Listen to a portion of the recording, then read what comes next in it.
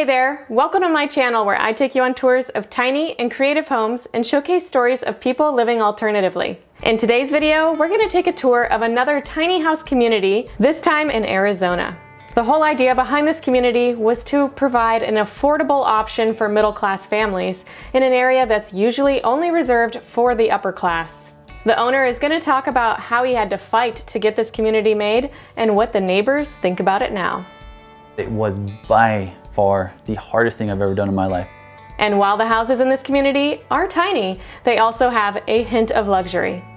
If you like these kind of stories, make sure that you subscribe and hit that notification bell so that you know every single time I publish a new video. But right now, let's take a tour of LuxTiny Tiny House Community.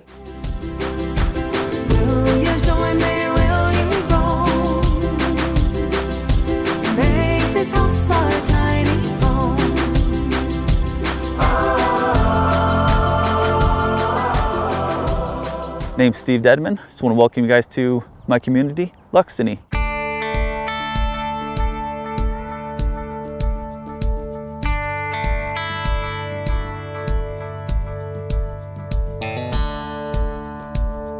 My inspiration for creating this is affordability. You know, up here in the mountains, the cost of living is outrageous.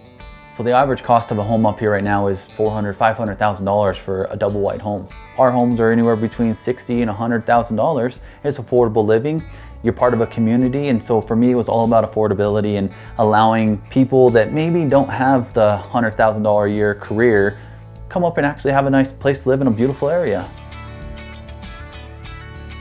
I bought this property really based on the location and having sewer. In 2013, I secured the land.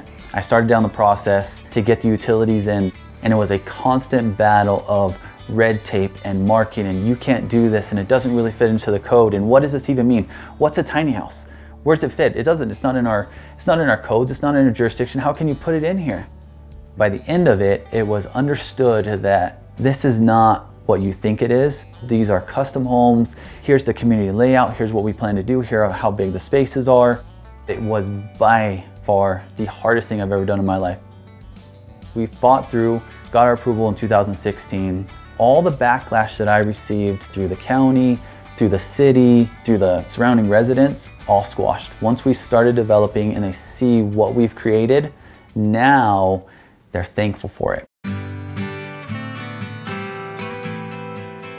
One of the big things was I always wanted to have my family involved. This was the very first structure here at LuxTiny. I put all my kids' names in the concrete so that years and years and years from now, they can come back and know that the very first thing I was thinking about was my kids.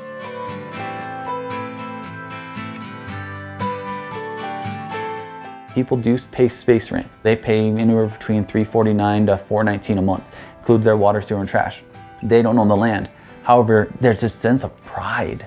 I want people to live and enjoy their spaces. I want people to have chicken coops. I want people to have storage. I want people to have their own gardens. I want people to live comfortably and feel like it's their property, it's their home.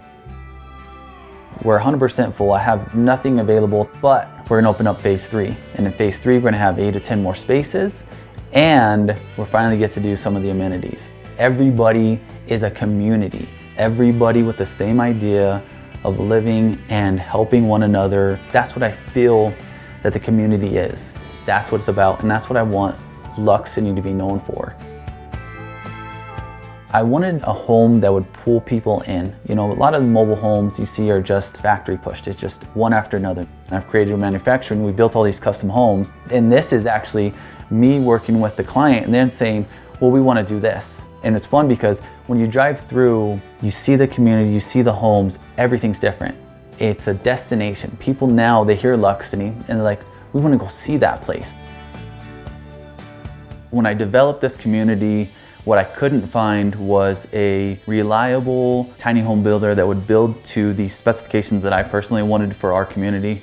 So I created our own manufacturing company. And this is one of our custom tiny home park models. This one's 399 square foot. This right now is one of our rentals. It's a 1 bedroom, 1 bathroom.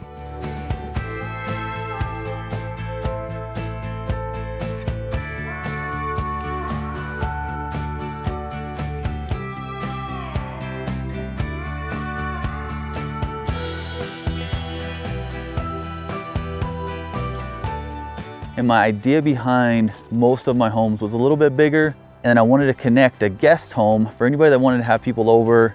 So we created an area where we have a connecting deck, a guest house and a home all in one, all in the same property. Because I know living tiny, it's difficult having people over if we just don't have the room for it. And this particular design, we have its own bathroom, Murphy bed, linen closet. So it's designed for a guest to stay here for quite a long time and be very comfortable.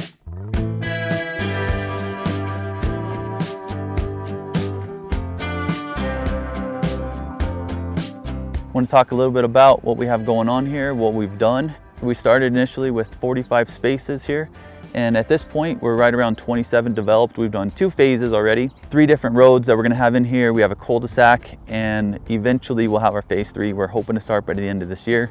Would you guys come on take a look? This started in 2013, and it took until 2016, a lot of fighting, and eventually we were able to pull through, and the government and the county decided it was something that they'd appreciate. Now the community's come on board, everybody loves it, and you can see what we've created. I mean, it's absolutely beautiful. So I appreciate everyone that was on board with me and what it took. It was work. And here we are in the back of the property. We're starting our walking path. This is gonna connect phase 1, 2, all the way over to 3, over to our gathering area. We're at a 6,700 foot elevation, and we're in Arizona. So a lot of people think about Arizona and it's 180 degrees outside. People don't want to be outside. What they don't know is we actually get snow here. And the climate here is very mild. Is within just a couple of miles, we have multiple lakes. Just a beautiful area.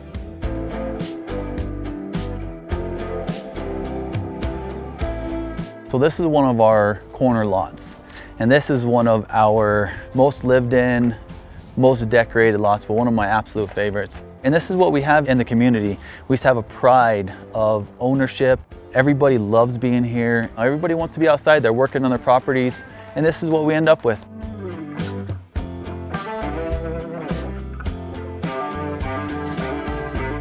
This is another one of our tiny rentals that we have out here. Most of our rentals in here are designed as test drives. I want you guys to come up, take a tour, stay in it for a couple of nights, see if you like it, and decide if you want to buy one.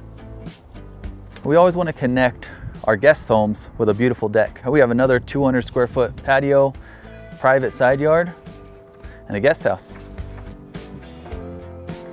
This one's done pretty fancy, trundle bed, sleeps a couple more in here. Really done some nice furnishings in this one. And then another very large bathroom.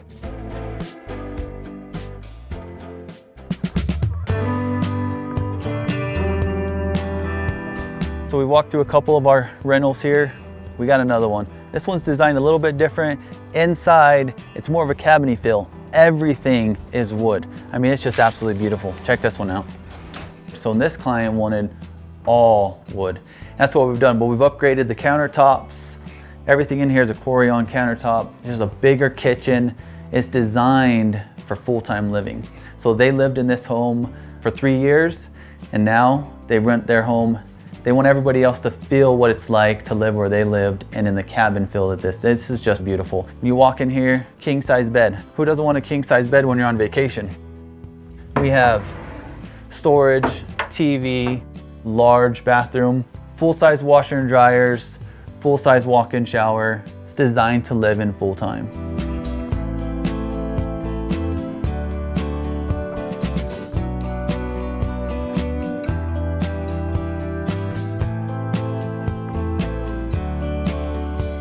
We've done a tour, we looked at our homes, and part of what I wanted to discuss with you is phase 3. We got another 2 acres. We're gonna put in between 8 to 10 spaces here in phase 3, and then this is also where we're gonna put a lot of the amenities. I wanna do a gathering spot. We talked about a dog run. We're gonna put in some storage area, and then we're also gonna try and put in the community garden out here. We want everybody to be able to live here, grow their food. You know, if they want a chicken coop, our spaces are large enough they can actually have a chicken coop. You know, anything they need to just live and be sufficient in their life and be comfortable. That's all we're trying to do here.